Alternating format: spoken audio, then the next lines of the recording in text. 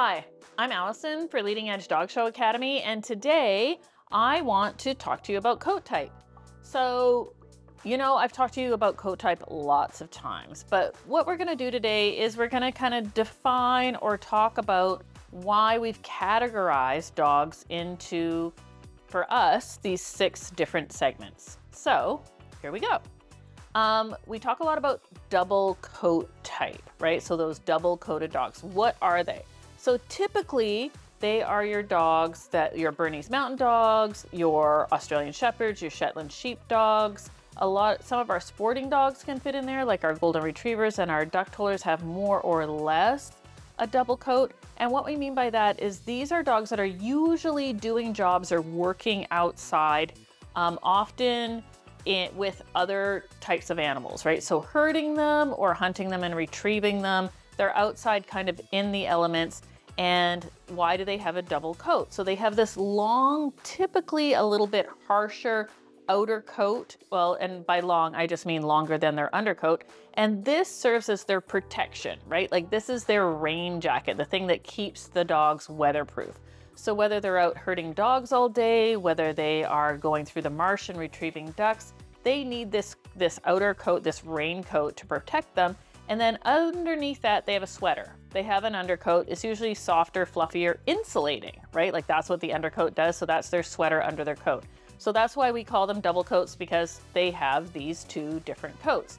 Now, often these dogs are going to shed. Typically they shed twice a year. They shed out going from spring into summer. So often they have like a kind of a shorter undercoat at this point, like less dense undercoat.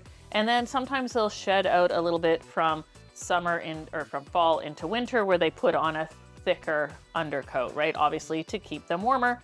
Also, we'll often see our females have an additional shedding cycle when they come into heat, and especially after a litter of puppies, they tend to drop all of their coats.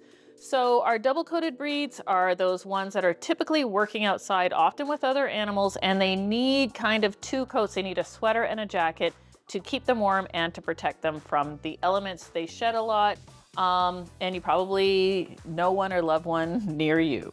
Another coat type we talk about is those drop-coated dogs. So what do we mean by drop coat? Like that's kind of a weird term. So these are our floofy, flowy, think of like that silk dress in the wind type coats. We're talking Maltese, Yorkies, Lhasa Apsos, Shih Tzus. You could even put Afghans into this category, right? So their coats are long and silky, and they can get tangled quite easily, but well-kept drop coats look absolutely amazing, right? Skye Terriers would also be in here with this list. Now you might think, well, what about my Irish Setter? We're gonna get to them a little bit later. They do kind of have a drop coat type property to their coat, but we have a special category for them, so we'll get to that. So our drop coated dogs typically need a lot of brushing, right? To keep that long hair tangle free, you need brushing. Some people have like wrappers or banding that they do to protect the hair, keep it less tangled, so the dogs can, exercise outside and like have less tangles and less debris kind of get stuck in that coat, but that's a whole other video to talk about that. But a lot of people will keep their drop coated breeds clippered quite short if you're not showing them or competing with them in any way, and that does kind of change the quality of the coat. But for most dogs, our drop coats will have some kind of flowy, floofy, really beautiful coat. Those are drop coats. Okay, we're gonna move into scissored coat type. So scissored coat type, this is dogs whose coats is continuously growing. They are not going to look like that breed unless you manually trim, like a topiary tree, that breed to look that shape. So think of Poodles as probably the most common, Bedlington Terriers, Bichons. There's Doodles that fit into this category, but there's lots of Portuguese water dogs are gonna fit into there. Some of our rustic coated breeds, like Legato, Spanish water dogs, Irish water spaniels, they are not going to look like that shape unless we manually go in there and trim them. You could really just let them grow and they would kind of eventually all look very similar if we didn't carve the desired shape, the shape that we think that breed should look like into that coat. Now this coat, obviously they need regular trimming. Every 6 to 8 weeks, really, they need some kind of regular trimming, especially around the sanitary area and the eyes. They need a lot of brushing. If you don't brush that continuously growing coat, it is going to mat and tangle. So I think that that's why traditionally these breeds have specialized trims so that there is less maintenance in the brushing, although there's still a lot of brushing with these breeds. And you know, these breeds are great. Most of these breeds are hypoallergenic, right? They're not shedding. Therefore, a lot of people have less allergic reaction to these breeds, which kind of makes them great in that way. A lot of them tend to grow a lot of hair in their ears, so they need that ear maintenance as well. Just something to think about when you're thinking about like that scissored coat type, that coat type that continuously grows. Okay, I promised you we get into like setters and spaniels. So setters and spaniels, some people categorize this as jacketed. Some people say like they do kind of have two coat types. Why aren't they a double coat? We just think of double coat as like two coats in one.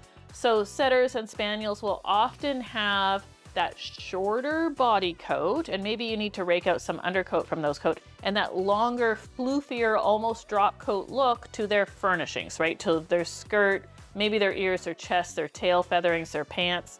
So, we know our Irish setters can be all fiery and red and look beautiful with that kind of flowy coat, but they have that jacket and then they have that longer drop coat. Now the longer, obviously you keep those furnishings, the more brushing that you need to do. And again, some of those breeds need more like raking and more maintenance on that jacket to keep it like nice and tight and close to the body, right? But this is a good example of a breed that you might need more grooming equipment than you might think to keep that breed maintained, because really you're kind of keeping two types of coat in condition at the same time. So, Irish setters, English setters, Cocker Spaniels, especially English Cocker Spaniels, we'd really like lump them into this category. Smooth-coated dogs, I hope this is fairly straightforward, but think of your Dalmatian, your Doberman, your Boxer, your Pointers.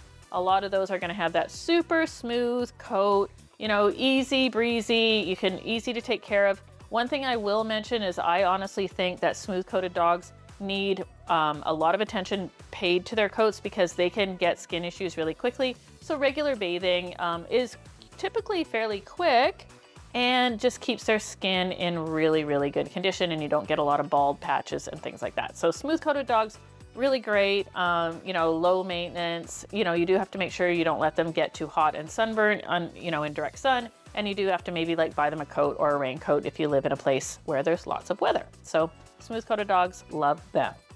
And our last coat type that we talk about is our wire coat type.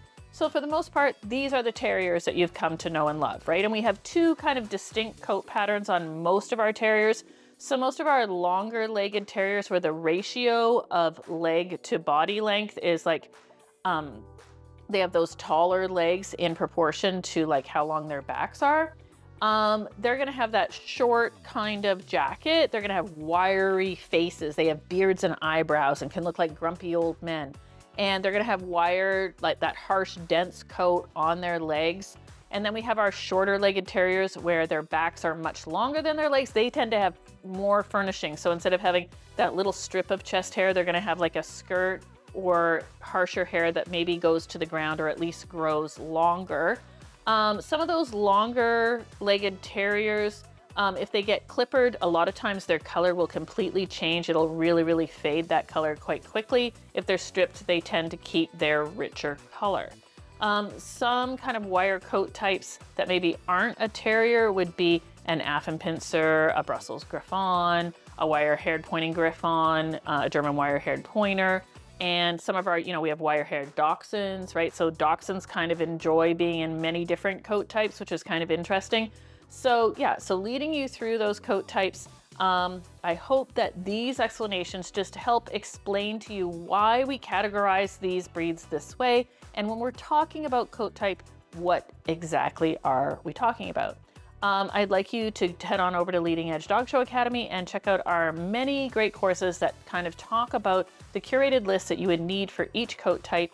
And if you need any more information, head on over there. Thanks for watching. Hey everyone. Thanks for watching today's video. Please leave us a comment below, let us know what you thought, and as well, if you have any ideas for future content that you'd like to see, you can put them down there as well. You can head over to leadingedgedogshow.academy.com where you can find our free, premium, and subscription content, and we'd love to have you join us there. As well, don't forget to like and subscribe and turn on those notifications, that way you never miss another free video tutorial. That's it for today. Thanks for watching.